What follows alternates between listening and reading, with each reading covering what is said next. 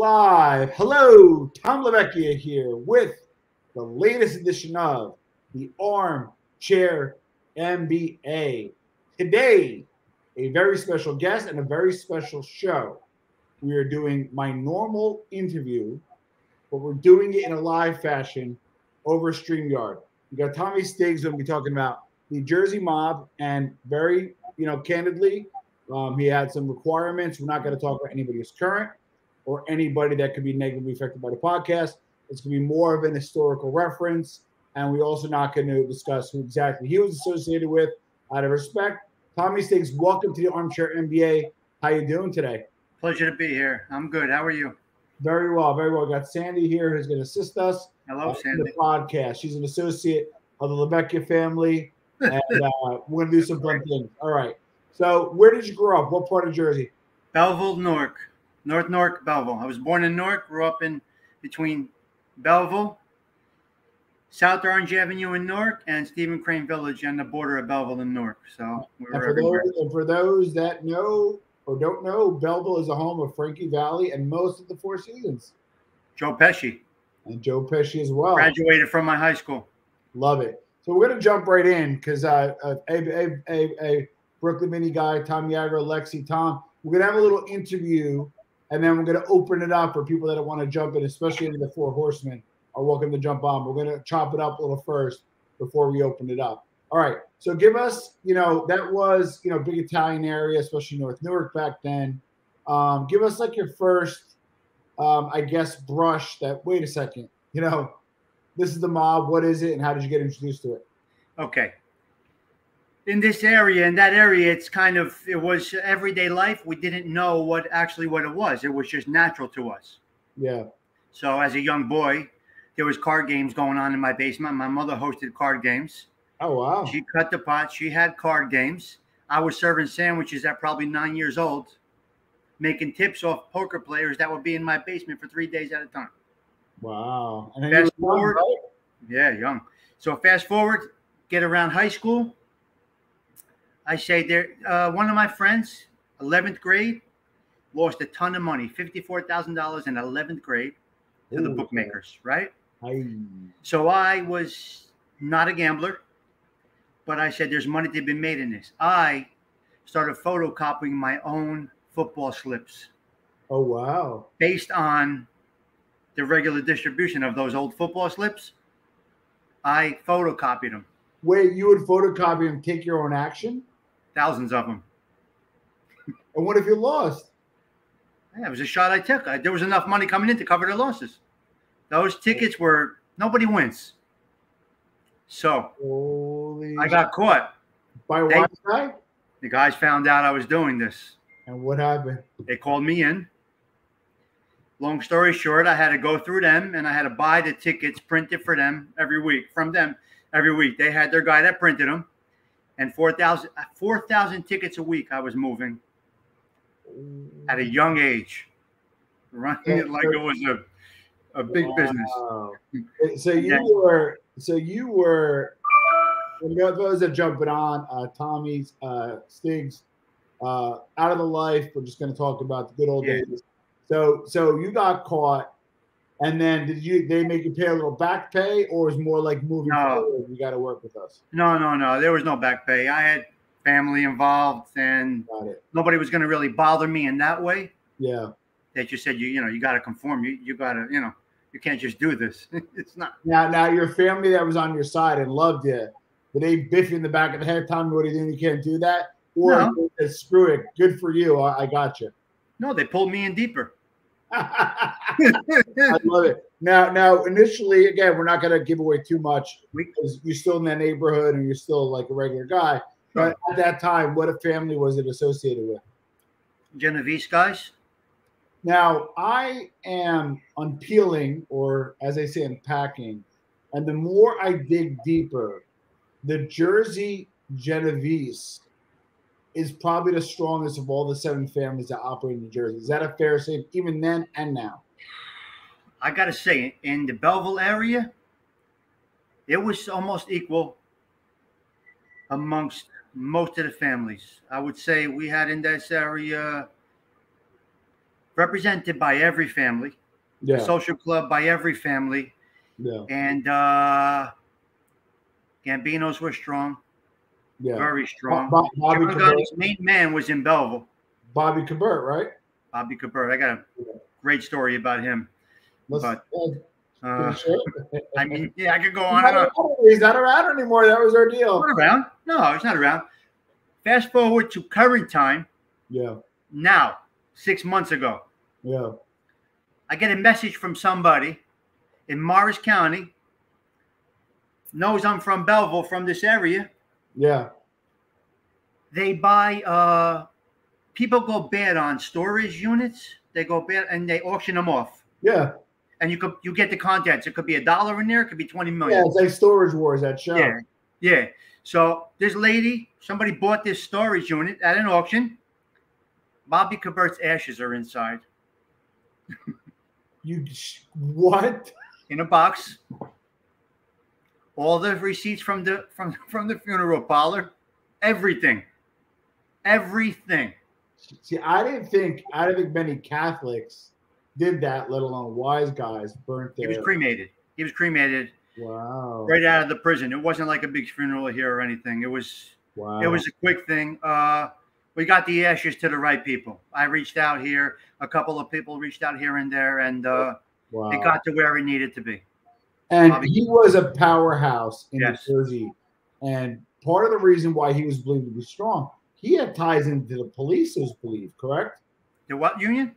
To the police. I think he was actually somewhat hooked up, like with a lot of police. Like he had a very long run, unusually long run. Yeah. And as my understanding was, he had like police corruption or state police or OC. Like I don't know if it's true. I don't know. I don't remember part that. of the rumor, you know? Yeah, I don't know. I don't remember that. They had trouble with the state police. Oh, that he did. Yeah. In a bar in Belleville, they beat up a state policeman in a bar on Washington Avenue in the Belleville pub. Some wise guys? 5 or 6 Gambino guys went to work on a cop. Really? Yeah, state cop. How did that? A statey? State cop. A state. Yeah, that's what they said in Boston. It didn't end well. How did that pan out? They find those guys, or like? Yeah, it didn't end well. Yeah, I was gonna say you don't. It's almost like being a main guy. You don't want. Nah, they were a wild group. Wow. So I want to touch on the Gambinos for a second. So Bobby Cabert was a whale. I knew that, but took a while to get him. They got him like later in life. Like I think it was in the 70s. Later on, but he was a rough neighborhood guy. He did his things around the neighborhood. It wasn't until Gotti that he really got known. Gotti loved him. Yeah, he was like Gotti's guy in Jersey, right? He was the guy. Gotti would come to Belleville, to his place over there. Wow. In Silver Lake. That's a section of Belleville, Silver Lake. Yeah. And I know Gotti would stop at, I think, the Lyndhurst Diner for the world famous cheesesteak. Oh. Cheesecake. Wow. I know John Gotti loved the cheesecake. So anytime he came here, the Belleville area, to meet, the Belleville guys, yeah, he would get a piece of that cheesecake. Wow. Now, interesting enough is Bobby Cabert, like again, going back and talking about him and just what I know historically and being a Jersey guy, he was a whale and he was powerful. But why? Did he have big numbers? Did he have hitters? Was he political? Like what was that source of strength? Yeah, balls. He was that guy. Yeah. They called him, he came.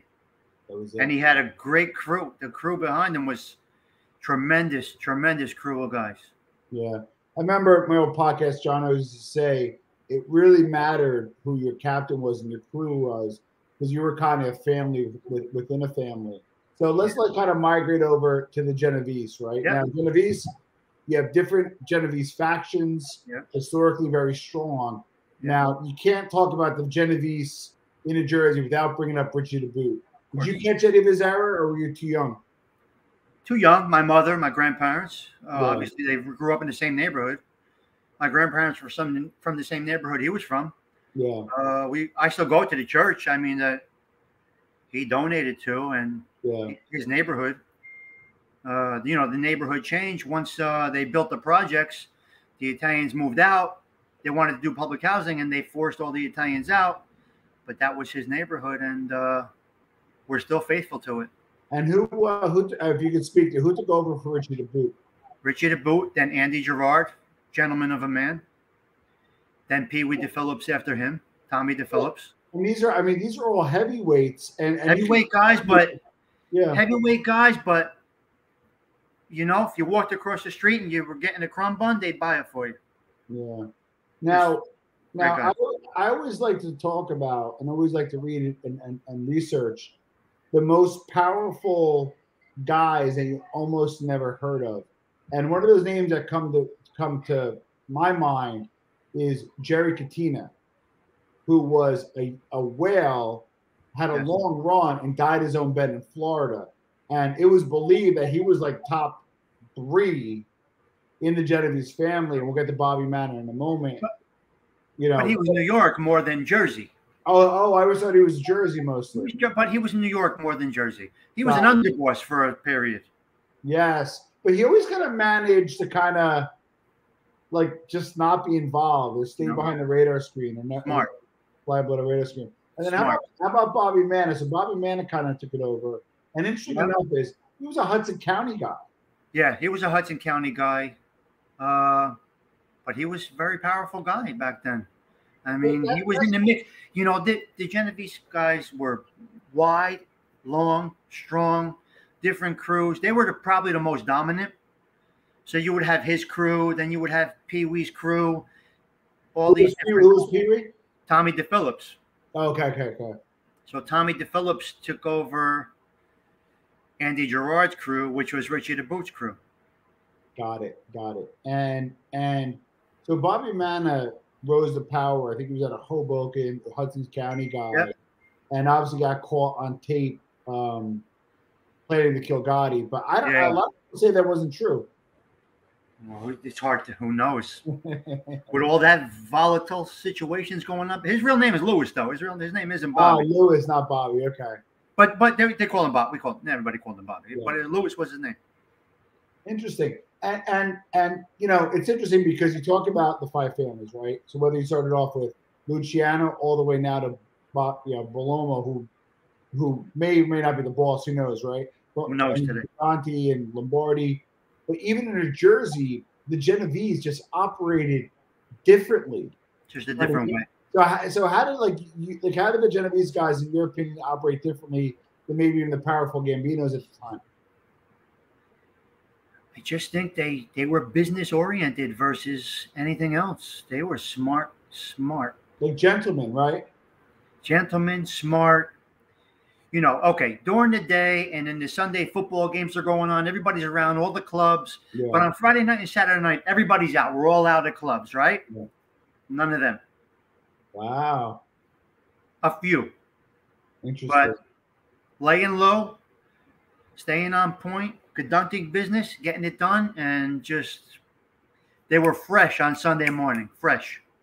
You know, on the Mafia 10 Commandments that were found in Michele Greco's house in Sicily, one of the 10 Commandments was you were not to go to a discotheque and to bars and places of ill repute. That comes from the back of the old Men of Honor days. Yeah. And you were supposed to be like a serious guy in life and not fuck around. Yeah, but they were in the clubs with us. They had fur coats on and Macanudo longs. You know, it's hard to, you know. It's hard. When you're earning, listen, a lot of guys came from $0. Yeah. I came from negative money. You understand me? I came from negative money. Yeah. So when I was able to go out, buy a shirt, go out, have a good time, what were we going to do? Tony Pro. That's funny. Yeah. So, you know, what are we supposed to do? We never had this before. Now we're able to buy a car, buy a shirt, go out to the club. How do you not do it when you come from humble, less than humble beginnings, most of us? Good point. Now, one name, and we'll get to it in a little bit, is one name you do not hear, and I like to use the word indigenous to New Jersey, is the Cavalcantes. Nowhere to be found in nowhere. Now, very small representation during your era, right? Frank Polizzi was the only one, and he was a Belleville guy. He was from Belleville. He's dead now. So he was a whale. He was caught up in the Pizza Connection trial. Unfortunately, he got cancer. You know, he got sick. Yes. But he was probably, I would argue, top 5 in the state at one point. Would you agree?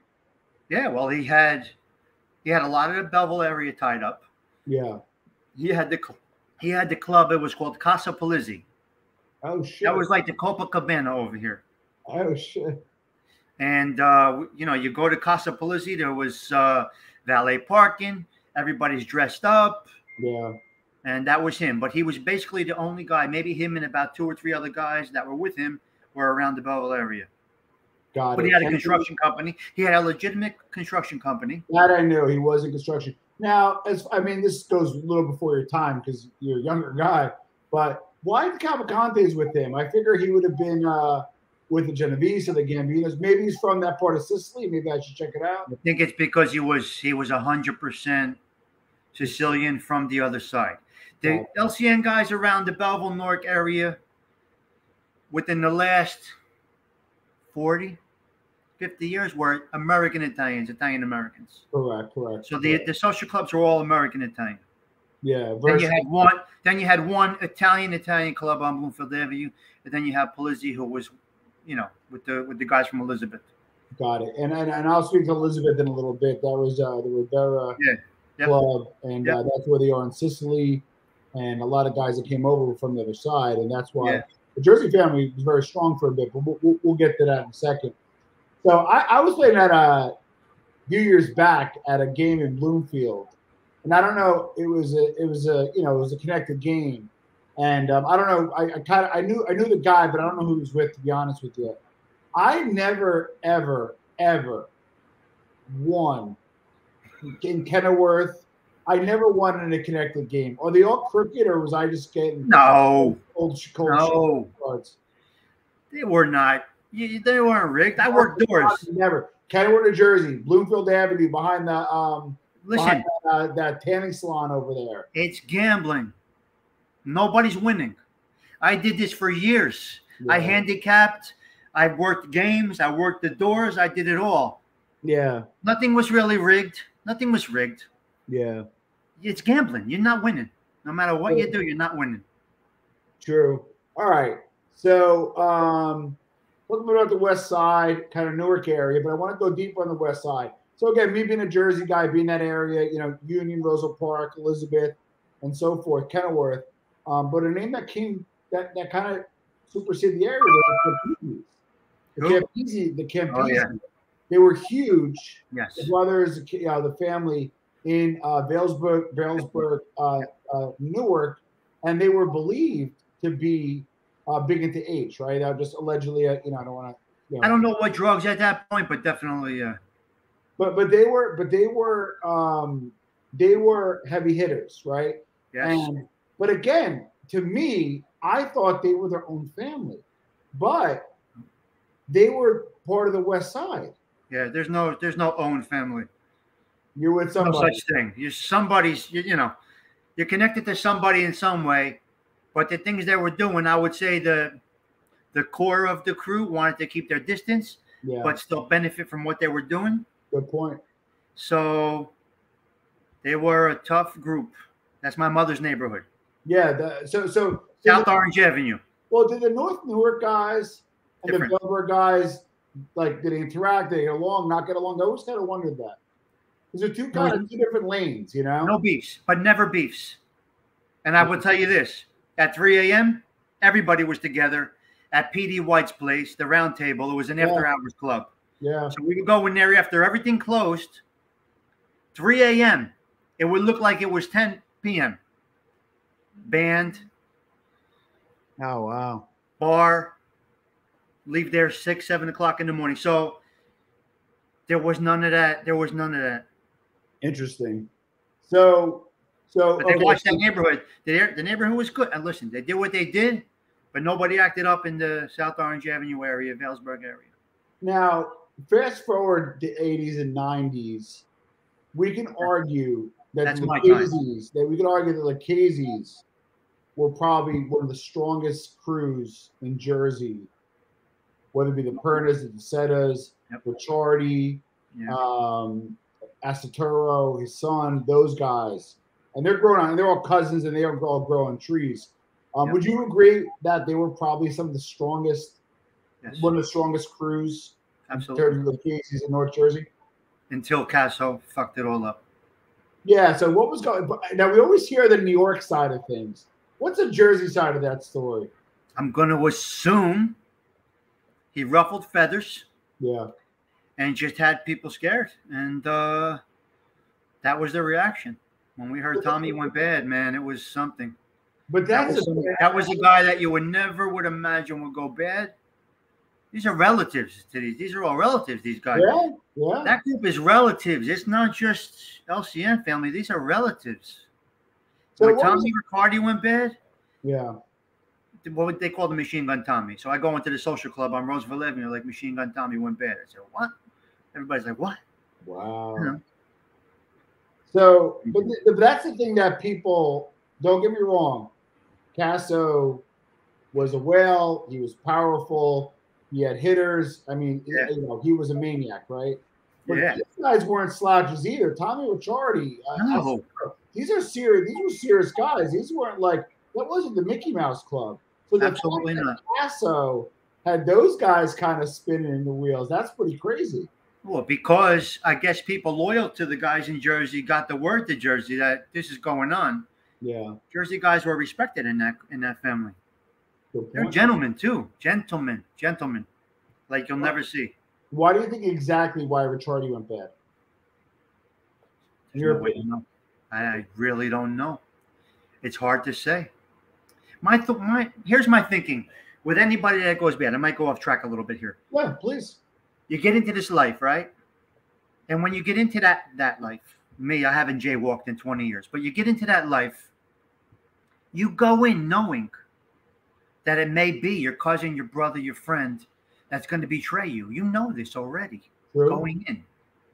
You got to take that. You got to take whatever comes your way. You know it's a life of betrayal, right? Yeah. You got to take it.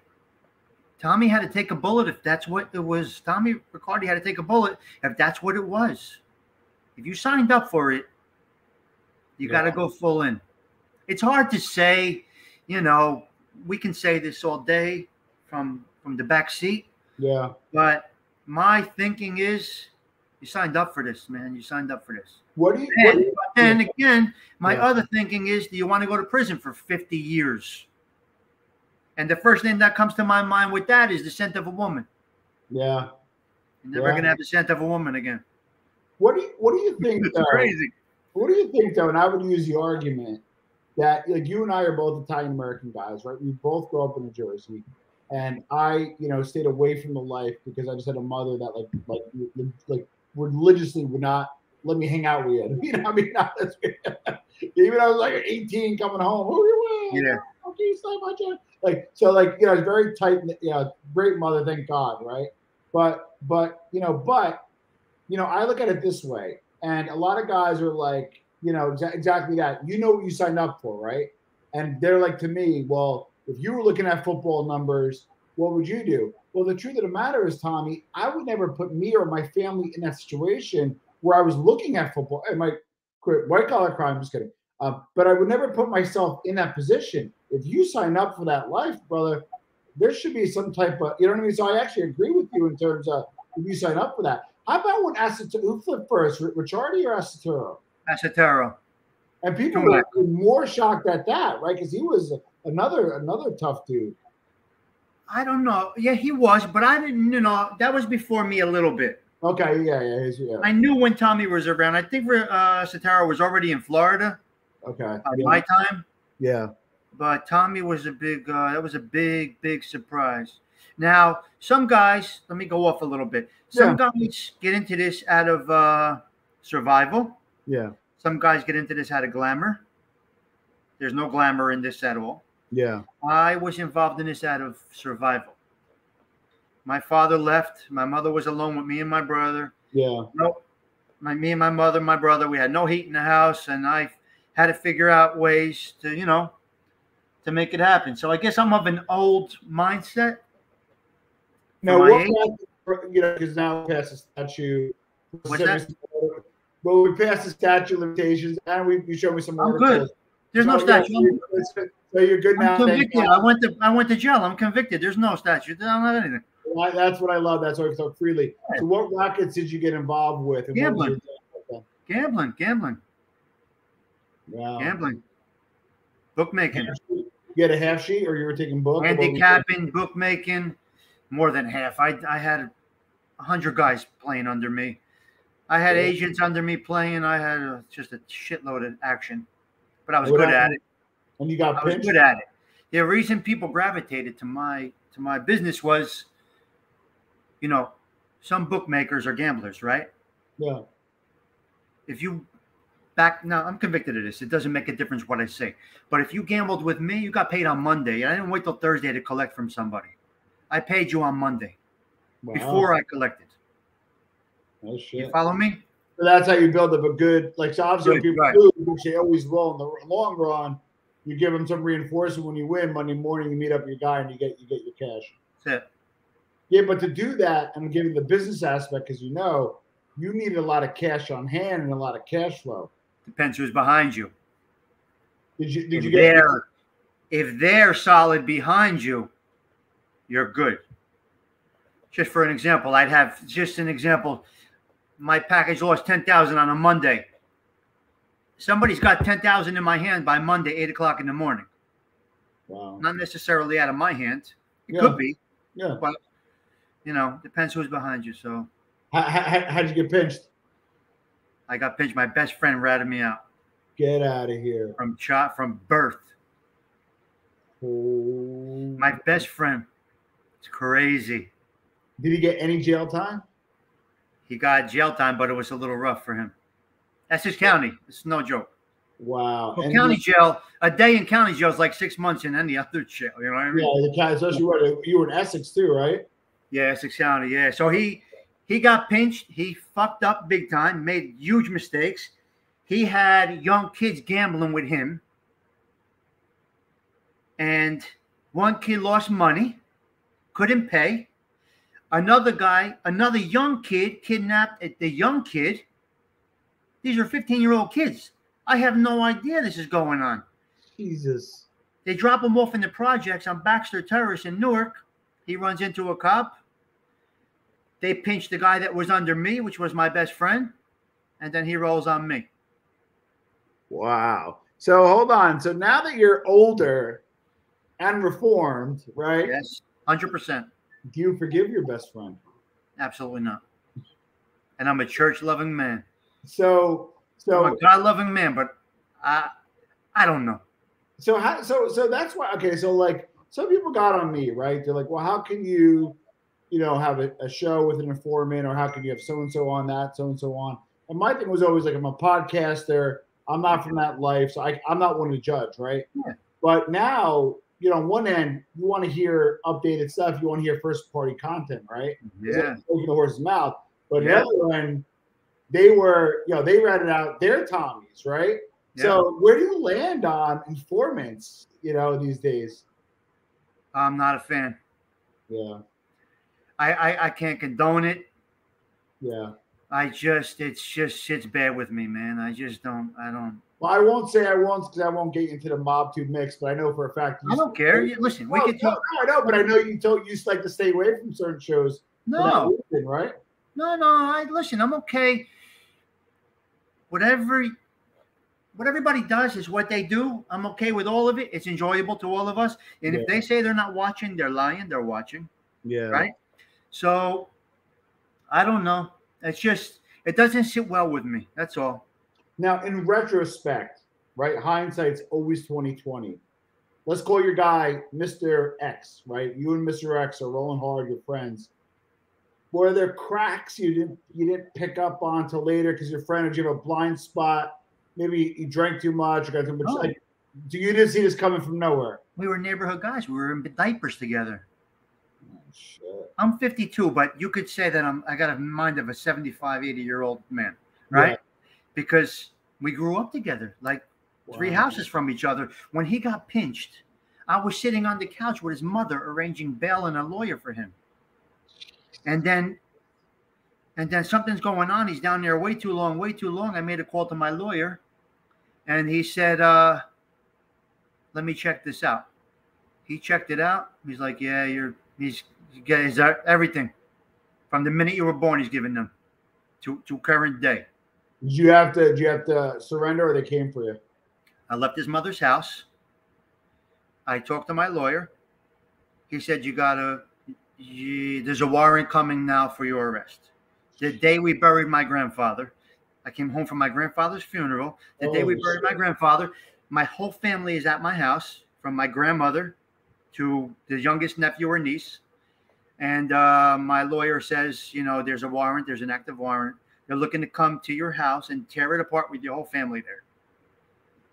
I said, what do we do? What do we do? He's like, I'm going to try to make arrangements to have you turn yourself in. Holy shit. He did make those arrangements with the prosecutor to turn myself in, but there was an active warrant. He said, you got to leave town for the weekend. I had my fiance at the time and my mother sneaking around while everybody's mourning at my house about my grandfather's death, bring me close to my lawyer's office, and I went to Atlantic City for 4 days. Why, they had to negotiate your surrender? They negotiated my surrender, but there was an active warrant. Even though you have a negotiated surrender, the warrant is active. You get stopped on Route 22, they can pull you in. Good point. All right. So you do your time, you get out.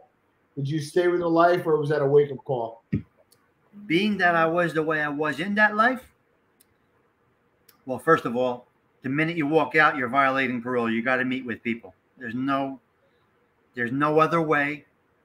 That's a test. You walk out of the jail gates. You got to meet with people. I met with people. They said, you got a few options here. Come with us 100% full time. This is what you do. No questions asked, no turning back. This becomes your life. You can go smooth. You can go work in an office, take your time, do whatever you want to do, and just mingle. Yeah. Or you can walk away from us without any further obligation ever for what you did. And you chose the latter. I never looked back. Wow. I haven't jaywalked in 25 years. What happened to the guys that said that to you? Who's there, who's where, who's away, who's doing this, who's doing that. You know how it goes. Yeah. It's crazy.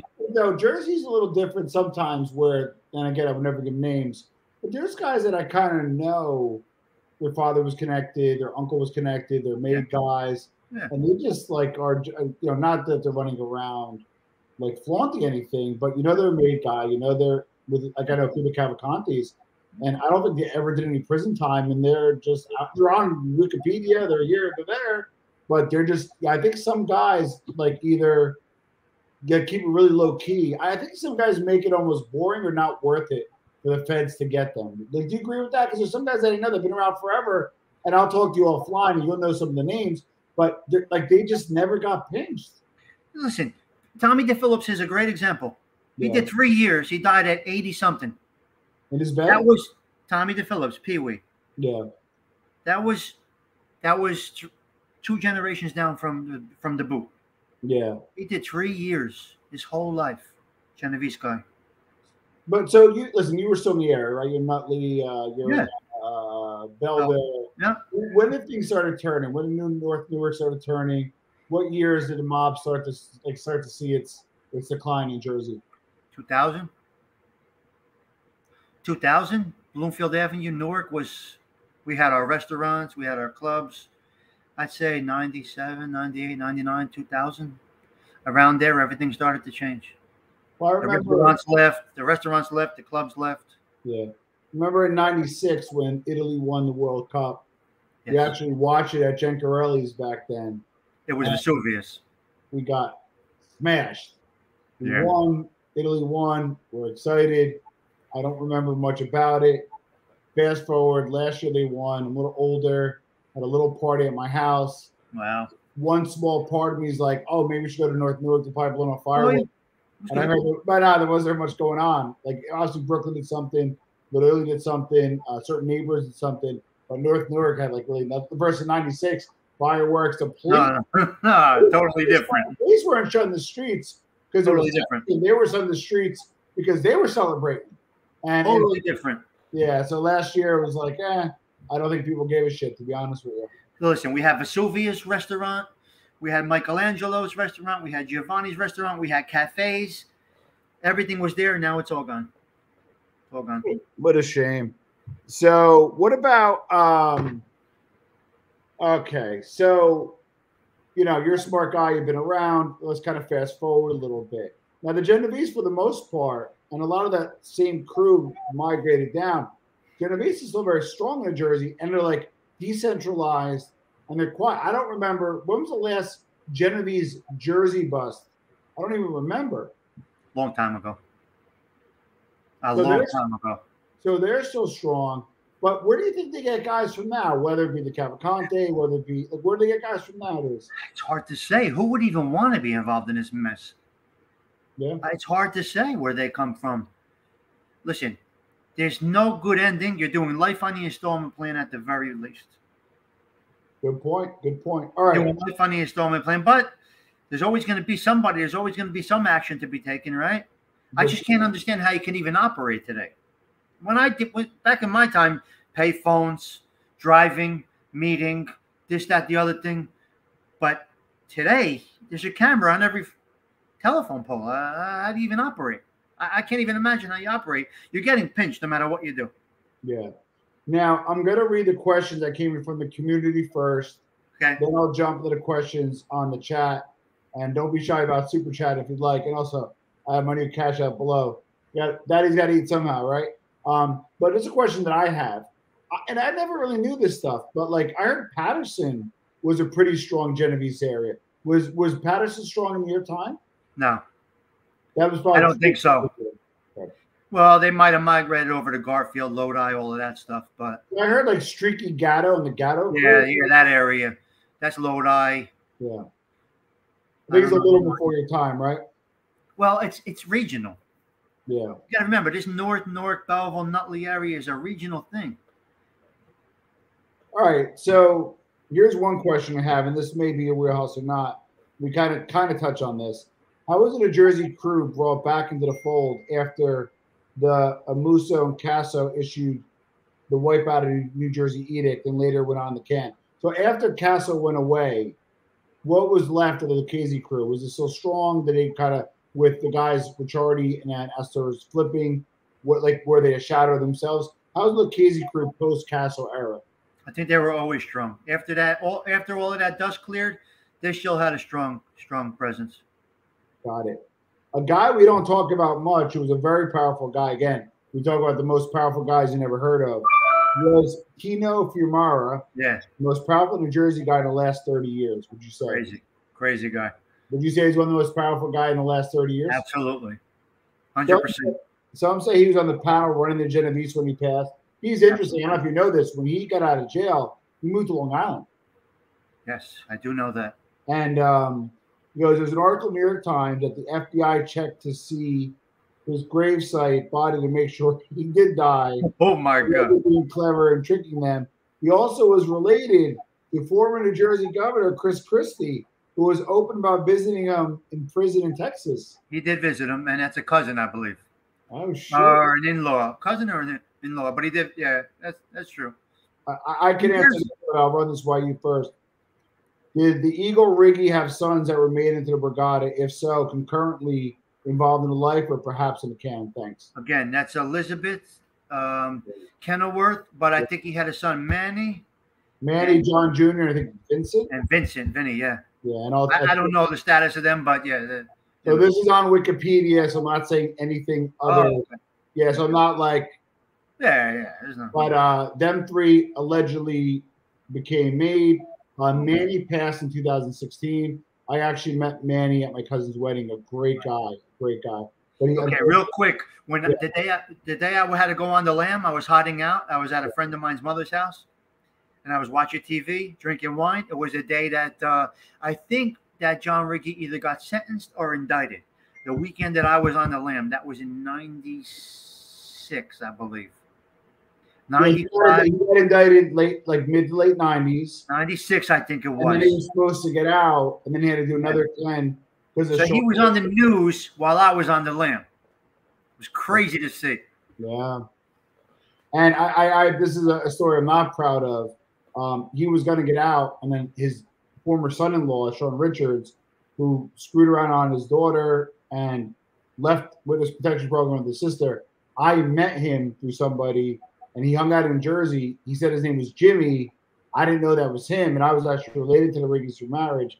and I was like sickening that I sat down and broke bread with this guy, and he was a reason. Just don't know, yeah.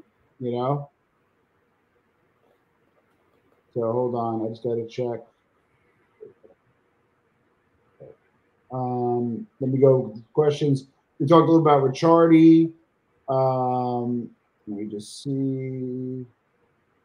Yeah, I think part of the strength, I know it was a little before your time, what made the Genovese strong was they had the mayor Newark in their back pocket. Wasn't it? Atanasio. Atanasio. That's in the 70s, 80s stuff. I think he was a May guy as well. I wouldn't be surprised if he was.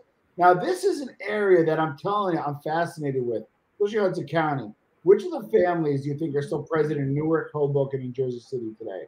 You don't got to say names, but which families do you think are still present? I mean, I don't know, but I can't see why not everybody is. I don't recall Colombo's ever being too big in Jersey, in my personal opinion. How about yourself? No, they weren't. Yeah.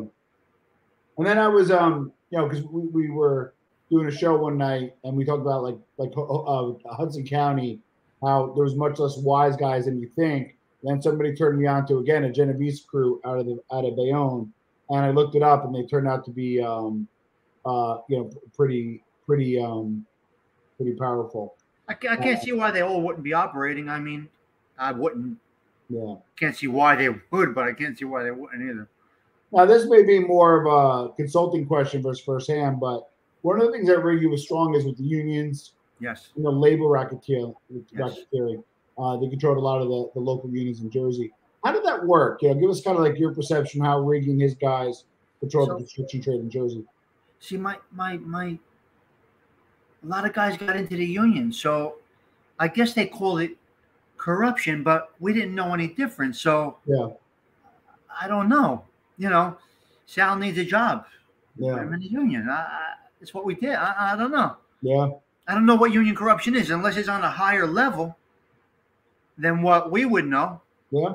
Most of the people I would know would be the blue collar aspect, right? Good point. They're going to work on the docks or the carpenters or whatever it might be. So we wouldn't know that aspect. But if you look at it in Jersey, in the unions, who comes up? The Genovese again, and they were very big in the ILA and still are. So I know sure those guys. Absolutely. And this I'm most fascinated with this too. You may or may not know, but how did the Philly mob set up a crew based in North Jersey? Yeah. I know they did. And did they have issues with New York families operating in North Jersey?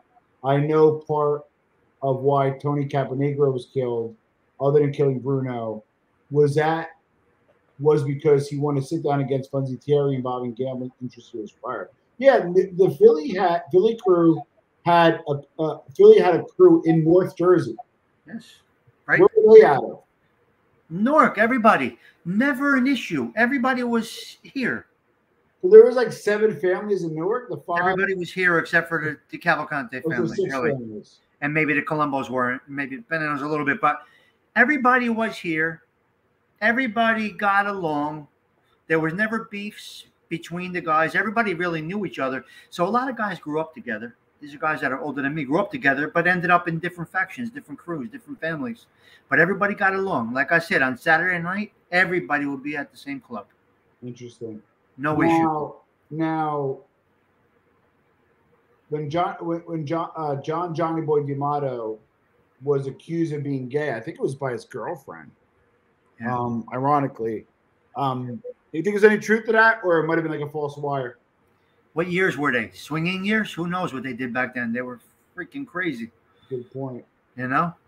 Any information, and I don't know if you want to share this anyway, any information about murder Genovese acting capo, Larry Ritchie? Just that he was, that was a crazy day. I remember when it happened. Yeah. I remember when he disappeared, and then they found him behind the diner. I think they found him behind a diner. Was that the one? The guy? I think on Route 22, maybe they found him behind a diner. That was found in the Huck Finn Diner in Union. Yeah, I think so. And then I remember that. And then DiGilio got killed. He was a big Genovese guy too. Yep. John DiGilio. Yeah. Yeah, they found like one of them. I don't know. And I know they found. I remember when Ricky disappeared, And then I remember when they found him in the trunk. I think it was in the trunk behind a diner, like a week later. I think it was a Huck Finn diner by me in Union, New Jersey. Yeah. Insane. Crazy. Any Boot versus Longies info or guess to chat about that? I guess they think you're 100, but no, I didn't know age either. I just teed you up as a mob guy talking about history, so they didn't know the time or reference. But Longie was Longie's woman. Yeah. I guess they did business together. The Boot, his presence is still here. He's still here in some type of spirit. I'll tell you why. The church I go to, as soon as you walk in and you look to the right, the first stained glass window in St. Lucy's Church is from Mr. and Mrs. Biardo. Wow. It's right there. Then I'll tell you what happened. What? Yeah, please. St. Lucy's Church. Do you know of St. Lucy's Church? It's on 7th Avenue. It's in Newark. It's in the North. Yeah. That was the Italian epicenter, basically, Little Italy. Yeah. So Joe DiMaggio used to come there, and all celebrities. So the church ran short of funds when they were finishing up some work. It was like they were like $1 million short. They were trying to raise money. An anonymous donor donated the last $1 million. They don't know if it's Richie the Boots family or Joe DiMaggio's family. Oh shit! They finished the job, and it looks beautiful. But they it was what do you call it? Anonymous donor. Interesting. All right. So, did you know the legendary Ray Tango? The name ring a bell? Name does, but before me. Yeah, I think it's like to roll up in a wheelchair and never know. No teeth, but hey, we shoot our shot. All right. So we went through. Somebody asked about the Buffalino family. Yeah. That was like Northeast Pennsylvania. I think any of those guys in Jersey, right? No. Well, no. Well, no. Interesting. All right. So we're going to do a few things. I'm going to drop a link below. That's what I like about this. Obviously, got to know who you are. I can't just have randoms in. But if you want to come in and join the stream, if any of the four horsemen you obviously invited or anybody else, feel free if you want to join in. Yeah, that was a Huck Finn diner. The Huck Finn diner on Morris. Route 22, right? Was it on Route 22? Right off it in Morris Ave. Yeah. Marky Marciano supposedly used to go to the Rivera Club a lot in Elizabeth, New Jersey. I'm friends with a lot of the wise guys there. Well, let me ask you a question. If you stayed in a life, do you think you would have got, like, how long do you think it would have got, not to get a crystal ball, but to get proposed for your stripe? You think you were a few years away, would have been a long haul, could have been easier, like, if you had a crystal ball? I don't think it would have been a long haul at all. Somebody asked me yesterday, Fatball Sicilian on the show, and not that I'm an expert in any way, but just doing what I do with a lot of interviews. He goes, do you think it's easier to get made now than it was maybe 20 years ago?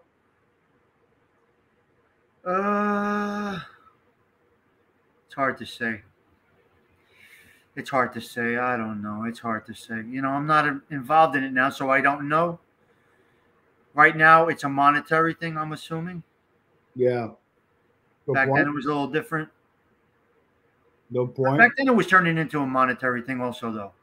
Yeah. I think in the 90s, it started to turn into that, you don't have to clip anybody type of shit. Because,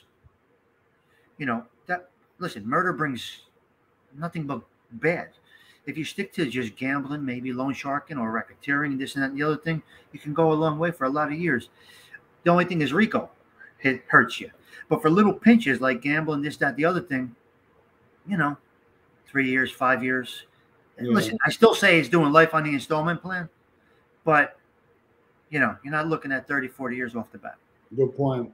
Vinny Palermo, he was, although he was a Jersey. That was a big shock. Yeah. Big shock. I remember when that happened. I was with some friends of his. I was in Long Beach Island. I was with some friends of his. We were outside barbecuing, and they're like, Vinny Ocean went bad. Interesting. When you just hear these names that go bad, and you're like, what the, how, what, how? How? You can't even comprehend it. Yeah, I was gonna say, because he was alleged to be the inspiration for Tony Soprano, and although he was the Cavalcante, he was in New York most of the time, right? Yes, Queens on the strip clubs. Yeah, I think Queens. Yeah, Giggles or whatever. Did you know Vincent Cazarelli, Rossmore Pharmacy in Belleville? Of course. They're still there. Cazarelli's still here, and Rossmore's still here. Yeah. Ray Tango's in his 60s, not that old. Anybody knows Ray Tango drop a line? Everybody has their different stuff. Tommy's very honest. He's not one of those guys that claim to know somebody when he doesn't. No. Wiggles, that's it. Let me see. Queens Boulevard, yeah. Wiggles, that's right.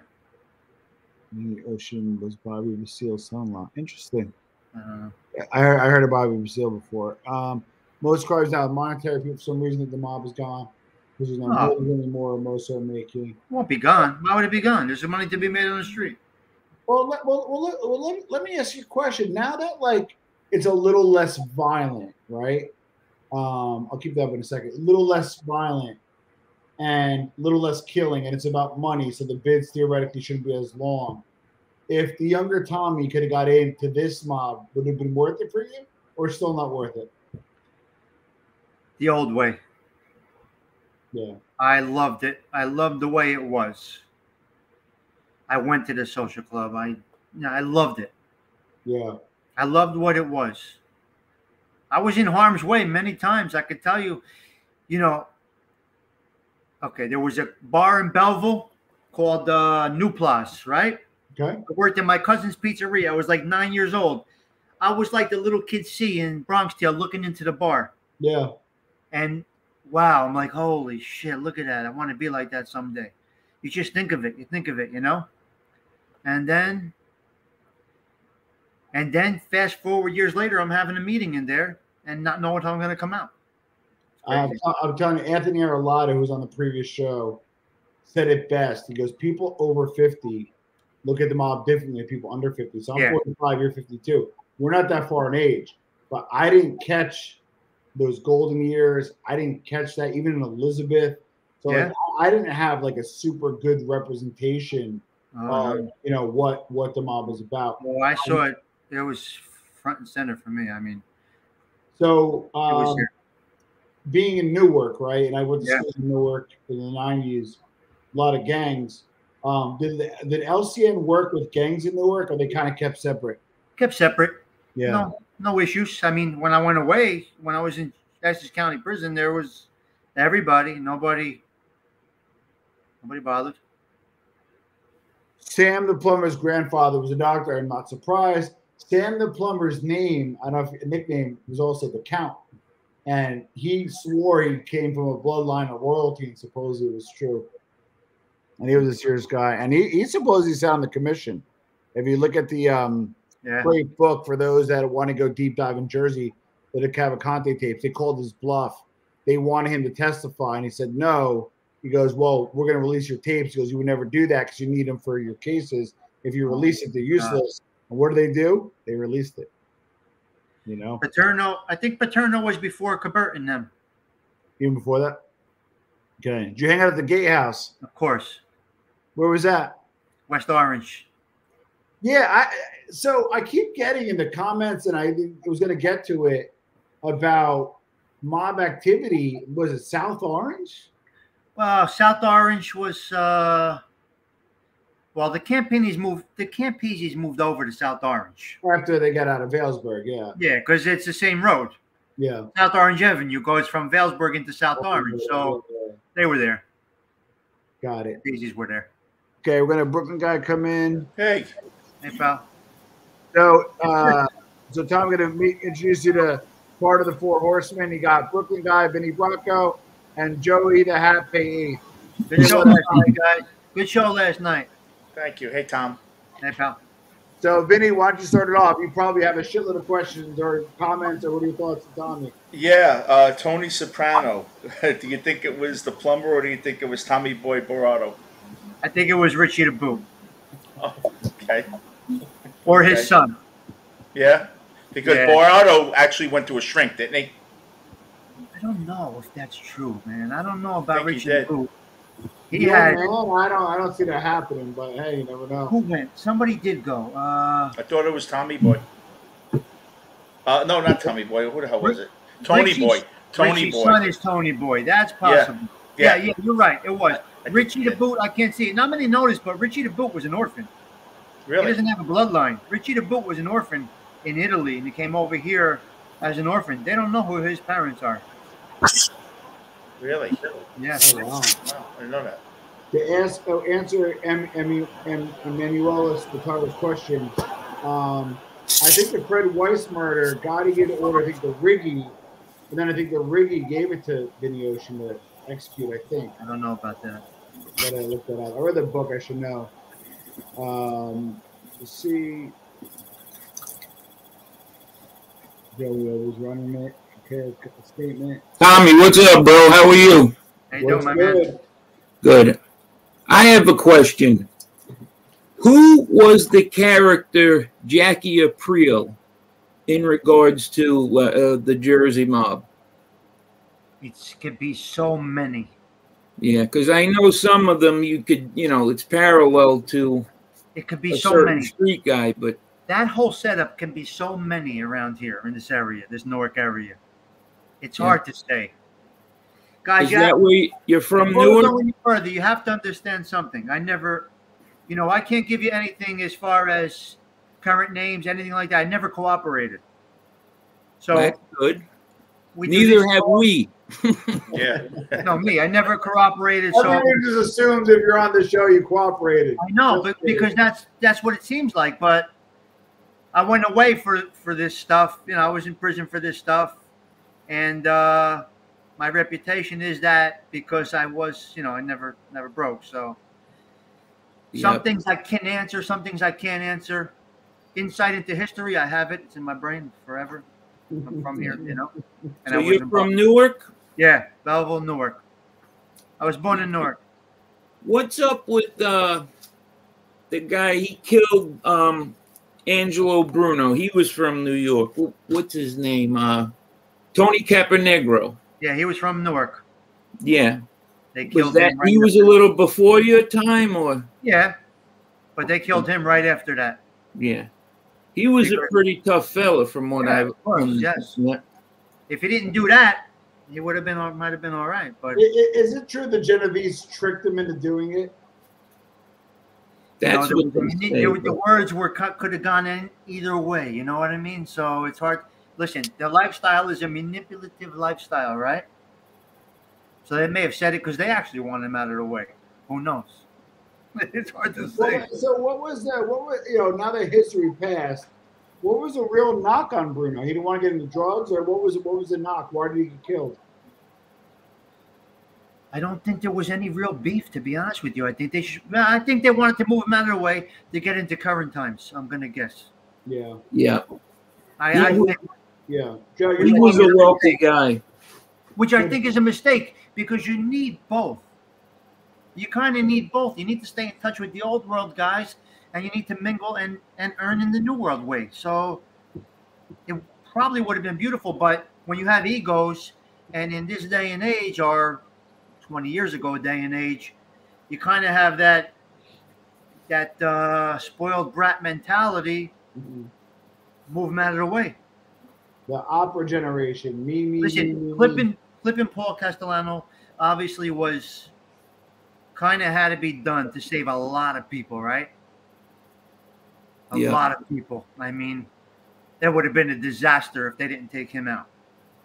There would have been probably 12 guys gone if they didn't take out Paul Castellano, I would assume. Because he was going to wipe out that whole. Just out of curiosity, why do you say that? Because they were keeping up with the times. The street guys would have took over. What do you think? Yeah, well, they didn't turn over tapes to him. They were they're backdoor. Oh, on the other side. Yeah. The other side. But everybody did well on both sides of the pond when Gotti took over. Yeah. He was a good presence for the guys over here in Belleville. A lot of us did well over here, not just in the legitimate also. Guys that need to work got jobs, regular hardworking guys got jobs. Yeah. I remember after I came out, I needed work. I was working, and they put me to work. They put me to work overnight in construction. I was working a day shift, a regular job, and they put me to work at night. That came Tommy, from me. That let came me from ask. them. Let me ask you a question. I know a lot of the reason that not only the tapes that Ruggiero and the lawyers wouldn't give up was that the guys were starving under Castellano. He was keeping everything himself. Do you think that the Chico and Gravano go against him if they're not starving under him? It's hard to say. I think if it came from Gotti, he's a very strong presence, man. It's very hard to, if it's coming from him, it's very, very hard to refuse that guy. Yeah. It's one thing to kill a boss, but to kill a boss in Manhattan, rush hour, you know how many people were on the streets at 5:30 on a Monday? I mean, Christmas shopping, yeah. Exactly. I mean, that's really. Fast forward 3 years after that, 5-10 years after that, everybody's doing good on both sides of the pond. I mean, the river, the Hudson River. Yeah. So, I don't know. Gotti had a relationship with the guy, John D'Amato, or John D'Amato. Well, that was allegedly gay. Yeah. That was the Cavalcanti guys. Yeah, exactly. He had a really strong presence here in Belleville too. I mean, he had. Brooklyn. I had a Brooklyn guy named Joe. Bobby Cabert was a whale on the Jersey side and was Gotti's emissary in Jersey. Very powerful captain. Yeah, with absolutely. With the Cambinos. Is that a name? Did you guys hear from the New York side? I never did. Really? Yeah, it's interesting. You could be like 10 miles away, and they're 20 miles or 30 miles, and God can be super powerful, but you never heard him because he's out of the borough. I'll tell you how strong Gotti's presence was. So, Bobby Cabert came from Belleville, went over there, did a hit for them. He got made with those guys, or he got upped. I don't know if he got made or got upped. And came time for trial. Bobby Cabert, who was from our neighborhood, he was John Gotti's guy in Jersey, was in our neighborhood in Belleville. He got offered 10 years. And Gotti said nobody takes a plea. And they followed him, and Cabert got life. He got convicted and died in jail. He got offered 10 years? Got offered 10 years. Holy shit. And John says, we don't admit anything. This is a new thing. We don't admit anything. And our neighborhood guy went away for life. Wow. Yeah. Just to answer Bandit Dane, the guys under Castellano, you got to remember, they weren't with Gotti. That were the Brooklyn, Staten Island guys. Right. Gravano hardly knew Gotti, only from bouncing around. They were starving under Castellano. He was giving everything away. Yeah. So my question was, do you think that Gravano and the Chico, who was a loyal guy to Chico, would have backed Gotti if they were doing fine with Castellano? I think some of it was they weren't doing fine with Castellano, and when they waited, they thought they were better with Gotti. I'm going to go back to this. If John gets 4 guys in a room, he's like what do you call it? When they manipulate your brain. What's it called? Oh, I know. Yeah, I know what you mean. I can't think of it either. Persuasive. He's persuasive. Yeah, you can't. You're walking out of here doing whatever he wants you to do. Someone told me once that if he was standing in front of you in 5 minutes, he could convince you he wasn't there. What's that called? The guy. They put you on. I understand. Yeah. Yeah. I think they went with them because they realized he's got to do this, and he probably would pull it off. And if he does, where are they going to be? Because I think most of the guys that were at Sparks, they were Gotti's people. So, I think that plays into it because, they were smart enough to know. In my opinion, you have to be around. You have to be around. You got to be a presence. You got to be around. If you're not around, things are just going to happen so fast under your shoes. You're not even going to know what's going to hit you. You got to be around. And you got to be, you can't be a boss. You got to be a leader, right? Yeah. That's in legitimate worlds. That's in every world. You have to be a leader, not a boss. So Gotti was a little bit of both. But no one's gonna go against what Gotti said. I'll say it 100 times. 5 guys in the room. He's going to get your brain to think the way he wants you to think. The only thing that bothered me about Gotti is that he wouldn't let anybody take plea deals, and that's a little tough. Yeah. You know, when you're going into the 90s and you can't take plea deals, in the 80s you can't take plea, it's a little tough. You know there's a presence. We know there's Cosa Nostra. You know there's a mafia. What are you hiding? You know what I mean? Take your plea, do your time, come out. Tommy, 10 years state, the guy would have been out in 7 years, 8 years. Tommy, what do you think of the story Gravano said, which is odd? I wouldn't believe Gotti would allow this when he said that he told Tommy Biglotti's brother, even though we killed your brother, you're safe. I can't imagine Gotti would be okay with that, knowing that there's a threat out there that I killed your brother. You know I killed your brother. Do you believe that story? That Gotti knew? It's risk versus reward. I don't know. That's a very tough one. Yeah. But I say it like I said it before. If you're loyal to this life, this goes with it. These are the nuts and bolts. I saw the nuts and bolts from the inside. I lived it. I know the nuts and bolts. I went into rooms knowing that I would possibly not come out of these rooms, that my own family was going to knock me off in a social club. So the point is, you know it going in. So, yeah, there's a possibility that they would that. But then emotion takes over, so it's very tough. I guess, yeah, you're right. And John Gotti, as far as his relationship with the media, you know, everybody says he was posing for the cameras. Yep. Basically, it's a gift and a curse because being out there like that, he got locked up. But I think the fact that they were always up his ass is why it would be difficult to kill him, you know, because the feds were watching him so tight. Wow. Would you feel comfortable, you know, going to Mulberry Street or anywhere? You never know who's in the car watching you guys. So it was like the gift and a curse, I believe. Okay, but when you sign up for that, you know that this is a possibility. They tried to kill him at the social club. They blew up the car. Right? Yeah. So some young buck is going to take that order. He's going to take that order and do it. It's crazy, right? But it is real that if somebody wants to make their bones, they're going to kill that guy. Listen, murder brings, in my opinion, murder just brings, it breeds cooperation. Because you got life sentences, man. Who wants to go away for life? For the cause. Meanwhile, that guy is going to try and bang your wife or your girlfriend. They're not going to send money to your family. I don't care who you are. They're not. I said it to Tom before. The scent of a woman for the rest of your life. You're never going to have the scent of a woman for the rest of your life for the cause. It's hard to do, man. In that movie with Armand Assante, the Gotti movie from 1996. The HBO one. Yeah.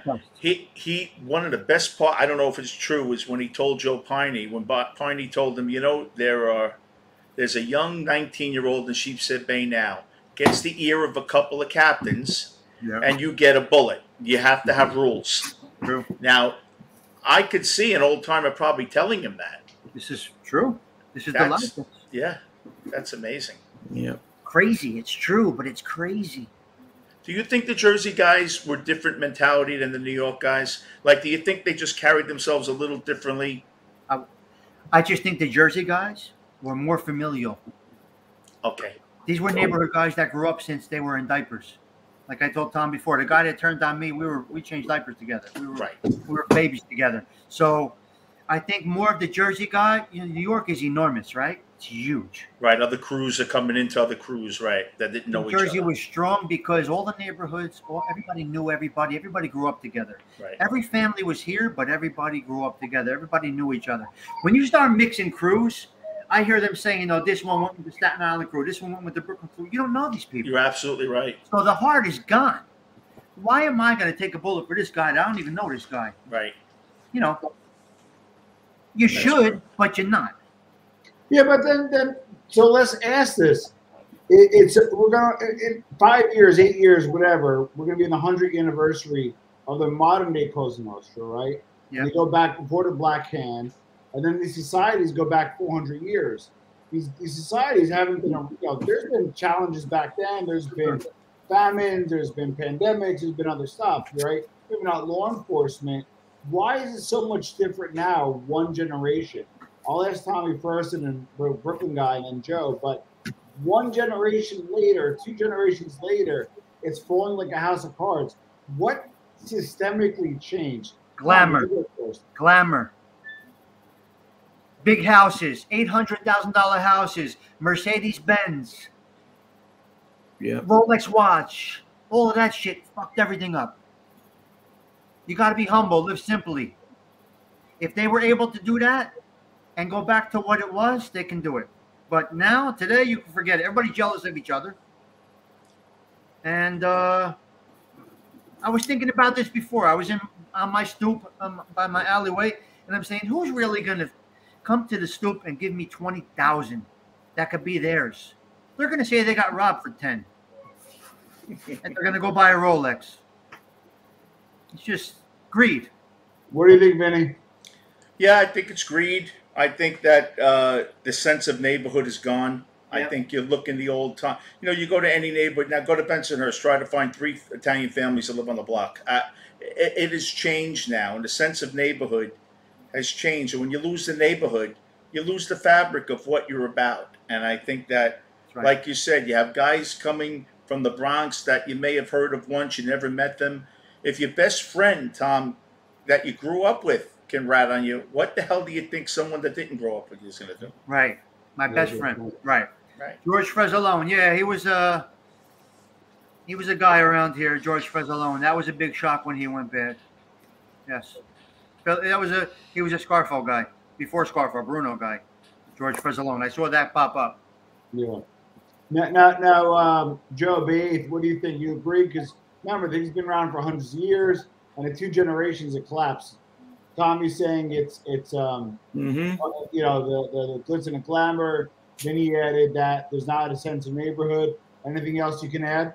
Well, I think that like, how many full Italians are there? I mean, like, I married an Italian woman, but the intermingling of nationalities, well, now you might be Italian and Chinese or Lebanon, you know what I mean? And, you know, I think that takes you out of the run. I mean, you have to be a full-blooded Italian. I know they said they changed it, but I don't know about that. So in that case, there's a lot less Italian people. Full Italian. Listen, I'm a perfect example. My family's all Italian, right? I'm only one of maybe 3 that got involved in this mess. Yeah. My grandparents, you know, grew up in the public housing and everything, but tried to make sure that their kids did not get involved in this mess. Now we can agree that Bannigan's right. Definitely not a life of married people. Hey, U.S. Army Combat Medic, always thank you for your service. We are able to do this podcast because of guys like you. So it's sincere thank you for your service. So with that being said, though, is I always look at the parallel of Italian Americans in the U.S. and as a lot, you know, although there's some pockets that we can improve, we've been very fortunate as a culture within the U.S. and we worked our ass off to get where we are, right? But why did like the Italian American culture prosper while the mob died? The mob didn't die, nor did the Italian American success. They both flourished. But what I'm saying though is, wouldn't, like, let's just say, again, I get shit for this all the time, but like if Italian Americans became more successful, became a lawyer, who became a doctor, who became a judge, who is wearing cool baseball hats, whatever's going on, right? Whatever's going on, wouldn't they make it more of a system of getting to those people in the professional class? You know, you're still going to need your muscle, you're still going to need your money, guys. But might as well indoctrinate into the fabric of society to make it even stronger. That's my question to you guys. Why don't you guys think that happened here in the U.S.? Well, let me just add one thing real quick. Someone commented, JM, and he said Italian and Chinese. Come on, pal. Okay. Where is Tommy Agro in this chat room here? Find out who his main girl was. Tommy Agro, the maid guy, you know, the guy, tough guy, Joe Dogs. See who his main chick was. I guarantee you she's a lot closer to Chinese or Asian than you think. So, I mean, you know. Joe, Vinny will tell you when you start your channel, it's, you know, watch what you say, even though you're probably right. They get on every word. Am I right, Vinny? Oh, he's gonna have trolls before he starts his channel. They're just gonna be waiting for like the grand opening to get on there. That's great. And what do I tell you guys when you say start a channel? I said I don't know if I could take all the abuse these guys get. You can. Wait till Bandit Dane gets a hold of your channel. Oh boy. Tommy, I also think the mob has suffered a lot with the Italian Americans doing well now. Honestly, is because you don't have a lot of young Italian Americans now from the mob that have fathers that were in the mob. I think a lot of the generation now, they didn't have family in the mob. So they didn't see that omerta. They didn't see their dad raising them, schooling them. These are just guys that hung out. They didn't have mob connections. So they weren't schooled the way you guys were schooled. I think it's a matter of survival versus glamour. Yeah. So for me, it was survival. Not a lot of guys my age had to go through the survival that I had to go through, helping my mother, this, that, the other thing. But, you know, when you inherit it versus having to do it, it's a whole different situation. You're more hungry. Yeah. You're more hungry. You're not as greedy. Yes, you enjoy the fruits that go along with, you know, the ill-gotten gains, but survival, which was what all the old timers had.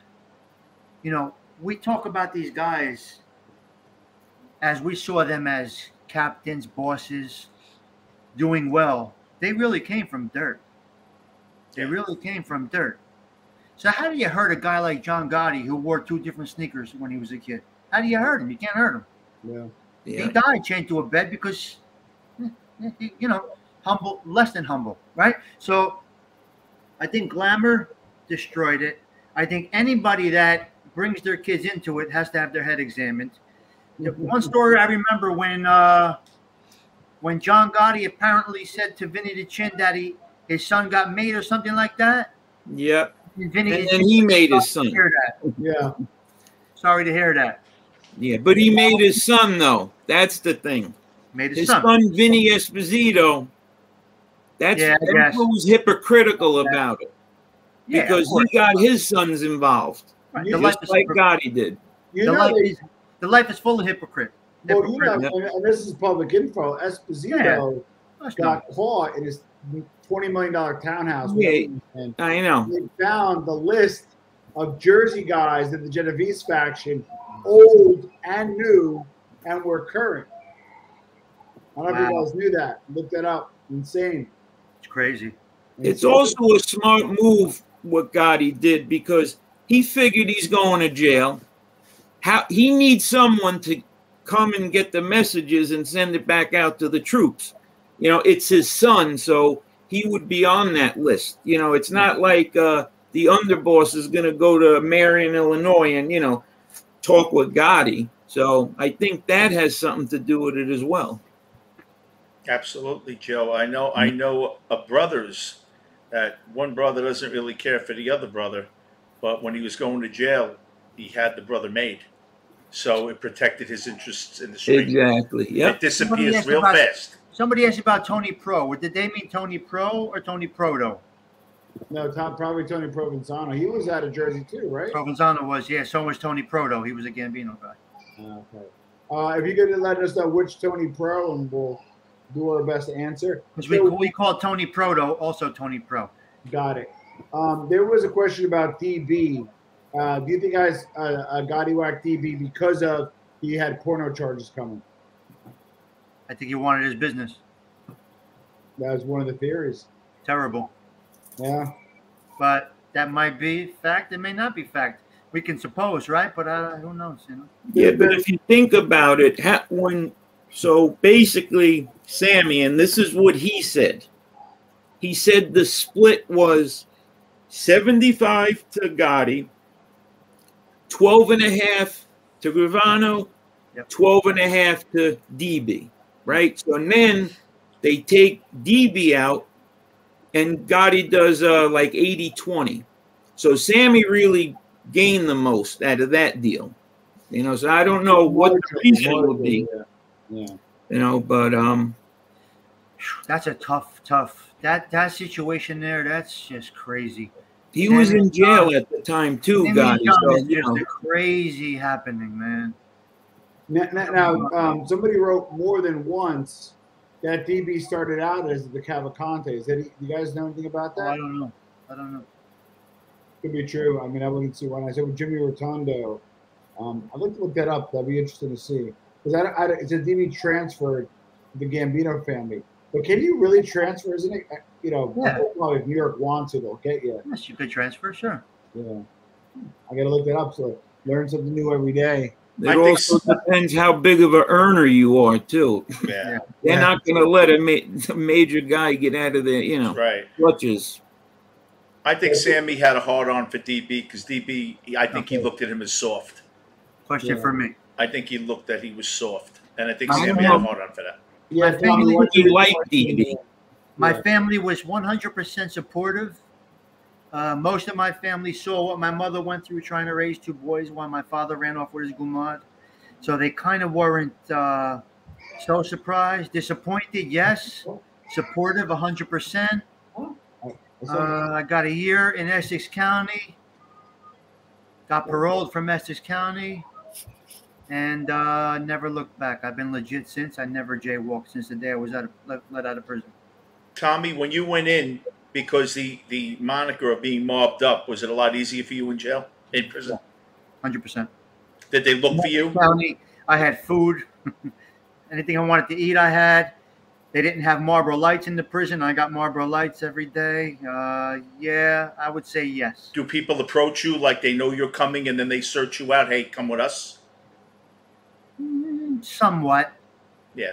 Some guys are pricks. With the first weekend I was in there, Really? there was a message sent to a staff member there to take care of me, right? Don't keep me in like a hole, I guess you would call it. You know, county jail is pretty bad. It's not a good place to be. So they said, make sure you take this kid out, put him in a good spot. This one officer, Irish guy, called me into his office. And then she sent me back into my cage and did nothing for me until Monday morning. I got sentenced on Friday, and they kept me in a cage until Monday morning. And then word got back to the neighborhood, and it was kind of ugly. Were you in your mid-20s? How old were you? 26. Yeah, that's a rough time to go away. 26. So I lost you everything. Did your time in Jersey? Essex County. Yep. Newark. Yep.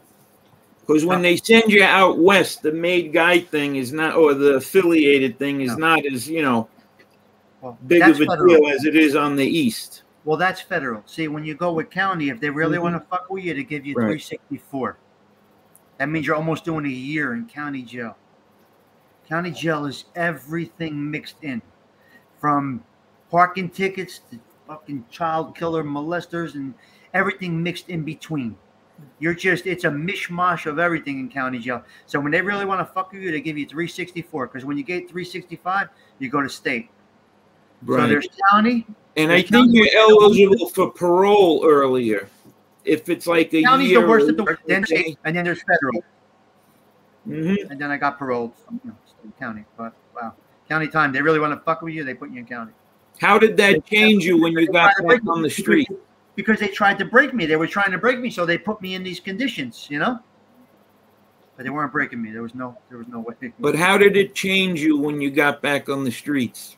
Well, the first thing that keeps clicking into my mind is seeing my grandmother from the second-story window when they were taking me away to jail, crying outside the second-story window. That's one thing. Yeah. And just, I don't know. I really can't answer it. I will tell you this: jail does not rehab people. No, a lot of people come out worse. Yeah, no problem. Doing time is not. Listen, we as men adapt within 24 hours to our surroundings. We have survival instincts within us. We can do the time. Something else kicks in. It's correctional, right? It's bullshit. It's penalty. Yeah. They call it a correctional facility. It's just a penalty. Mm-hmm. So, anyway, I didn't want to do life on the installment plan, as they say, so I just made a change in my life, and I've been legit for the last 25 years. Which is good. Yeah. One of my brothers went to jail, and he basically did 33 months, and that changed him. You know, he wound up getting his GED in there. He wound up getting physical training courses he took, and when he got out, he became a personal trainer.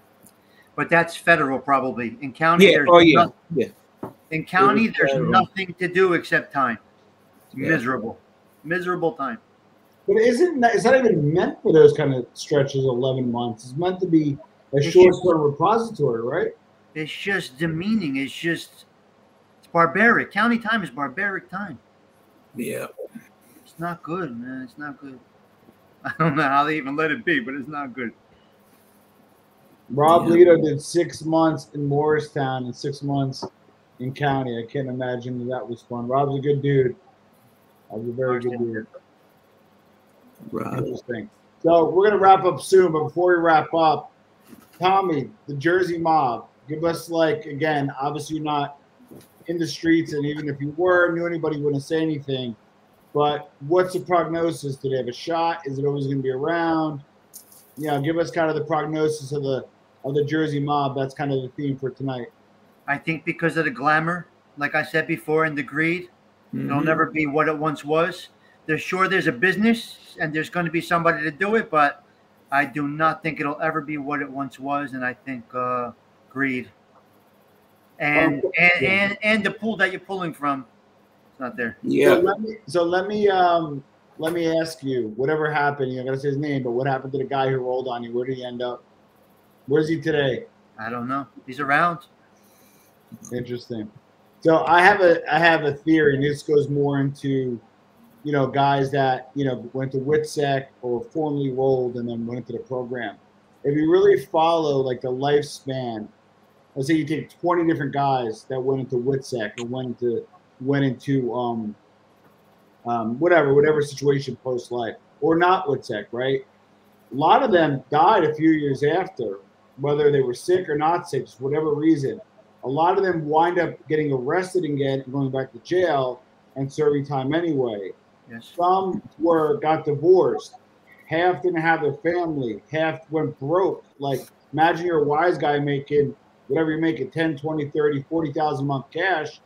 Now you have to get a job and you're only making $2,500 a month gross. You're only clearing a few $100 a month, right? You can't call your friends, can't call your families. So I always wondered if they did a study on what was the outcome of ratting. If they looked at the last 100, 200, 300 rats, if you will, what was the outcome and how did these guys end up? And if you say to somebody, listen, you can roll, but more than likely this is what you're looking for. There was a guy in Jersey, and I forget the name. I was talking about it with somebody. He had dinner with Frank Legambi and the Jersey guys and the New York guys. They met up over here in Kennewick, New Jersey, and he wound up rolling. He taped the conversation. He killed the guy that was going to rat him, and then he killed himself in his own. Oh, yeah. I know personally. Was his name? I know personally. Nicky Skins. Nicky Skins. I know personally. Yeah. Well, so you get what I'm saying? It's I think, again, not to unpack, but I like to look at exit strategy. Brooke and I always talk about, and outcomes, right? Okay, hold on. Yeah. That was a crime of passion. Okay. His son was involved. His son was pinched in the same type of investigation. I think it was a crime of passion. That happened. That was a terrible day. I remember it clearly. I know the people personally. I'm friends with them. But he killed, but who did he kill? A guy that killed Al Rossi. He killed the guy Al Rossi in Bloomfield. Vending machine. He did it under the stewardship of the feds. He didn't care. He killed himself 2 days later. No. He didn't care. He was a career criminal forever since we were children. He was. But then why roll? That's what I don't get. I remember reading about that Frank Bologna, right? He I think he rolled. Yeah. And made a deal that was going to help his son in his case. Got it. Because I remember about that Frank Bologna guy, right? He ratted on, I think, like Arlotta and John Bologna. John, yeah, John Bologna. No, Frank Bologna. Yeah. Sorry. And I remember about him, and he died. He was like diabetes. He was fat. He was sick. And he died like 3 days later. Bro, you can't wait 3 years. Like I just don't. Like I'm telling you, I'm gonna like hire an intern. I got 20 interns. The bottom line is, it doesn't end well for anybody involved. But that's my point. Like I could see if like there was like an island of informants, and there was like, you know, like Jack in the Boxes and rainbows and unicorns and like whatever. That I get, right? Like then there's an outcome. But I just like I don't know if even Henry Hill, like Karen left them. He was like back into drugs. Like I don't get what's the benefit. But turning and being a cooperator is another street move. It's a street move. It's not. You're not going to see the Pope and get you know the holy water thrown on you. Yeah. It's just another street move. They're still street guys. Yeah. Sammy the Bull is still a street guy in his brain. Yeah. He is a gangster. Doing fantastic with what he does, but he is a gangster. He never said anything else. He's not trying to rehabilitate kids and help children. He is what he is, right? Yeah. Yeah, but So- why? Like he got to keep his money, right? He avoided a lengthy sentence. He put away, as I understand him, to be his best friend, or at least an important colleague of his, if you will. Yeah. And then does something again to go away for 17 years. I can't wrap my head around it. Not even surprised one bit. Yeah. Not even a little bit. He's a criminal. Yeah. It's in the brain. It's in the blood. It's in the DNA. It's how the mind works, and it's just a hustle until the day you die. Walter says he likes Tommy. Maybe we'll have a fifth. Instead of the 4 horsemen, we'll be the head of the 5 families. Maybe we get Tommy in on the first. A good guy. Well, Tommy smokes cigars, so that by right. Oh yeah, I know. Macanudo White. Macanudo, what a good. What are you, a bourbon guy? Scotch? What do you drink? No, I just drink wine. Yeah, I drink wine. You always drinking wine. I just like wine. I don't know. I love that about you. Listen, well, I only reason I don't drink wine because I'm trying to do keto. But I'll tell you this why. For a lot of years, I smoked cigarettes. I drank every night, going out, partying, hanging out, day in, day out. Never a habit. Just it was the life that we were living, right? And I got sick. I ended up with like a hole in my esophagus. And wow. I couldn't drink for years. Never was an alcoholic or had a habit or anything. It just deteriorated my esophagus. For 2 years, I had to eat white rice, take acid pills, and eat very, very strict. And then when I started to come around and feel better, I started just drinking wine. And I don't know if I want to hit the hard stuff again. I don't know. I don't blame you. But We're going to have the 5th horseman. We're going to call Jerry the graphic guy and have him add a 5th. All right. Well, listen, we're going to. Hey, Damon, how are you, buddy? Keto is hard. Trust me. I yo-yoing like an MFer. So, all right. So, guys, any other questions you have for Vinny before we wrap up? Vinny or Joe? Tom, someone asked about Newark. Is Silvio DeVita still there? Apparently, he's still around. I don't know. Would he be the most? Yeah, he's probably. I think he's the guy that pretty much is the one that would be the guy there, right? I would assume so. Yeah, that was an answering a question over there. Yeah. I could go on for hours, guys. I got Tommy answered that without answering it. I could go on for hours with the stories from the past. Forget about it. It's just great. From the inside out. You know what I mean? Yeah, that's the best way. I was in many, many, many bad situations. And you came out to tell it and living. But I have to tell you, these people are rough. They're going to look to see if you have a jaywalking ticket the last 20 years. God forbid you do, and don't forget. I got nothing to hide. I believe you don't. I'm good. I believe you are. I'm good, and I'm good with all the guys. I'm good with everybody. So great. Yeah. So Joe, you got anything for our boy Tommy? I just really want to thank him for answering my questions and giving his insight on certain things. So I enjoy it. Thank you. Thank you, Some people Tommy. regret it. Some people, it's dark to them. I actually love talking about it. So it's enjoyable. And if it makes somebody enjoy that day, have a good time with it, gives them some good insight, it's awesome for me. Pleasure meeting you. Yeah. Yeah. Thanks, Joe. we're going to have coming on. Before we wrap up, just make sure you hit the subscribe button. We're back to where we were prior to the splits. I'm really excited about that. The new guys in the crew helped make that happen. I'm going to be doing Frank. I always screw up his name. Fiordolino. Yeah. Fiordolino. They're going to kill me. Great guy. Do a part 2. And they're already starting. They're like, oh, why don't you make me do John? One thing at a time. Frank barely did an interview with me. He does very few interviews, but he's a great guy. He's coming back on the show. I'm got a lot of questions lined up for him. I'm going to get Fatball Sicilian on. I want to hear his story. I want to kind of deep dive with him. Previous ones, check out, Lee Cole. Check out our question and answer from the 4 Horsemen last night. And got to put the baby to bed. So, guys, listen, thank you all for being here in the chat. Thank you, Tommy. Thank you, the 4 Horsemen. And I'll salute everybody. Have a good night. All right, guys. Take care, guys. Yep. Be well.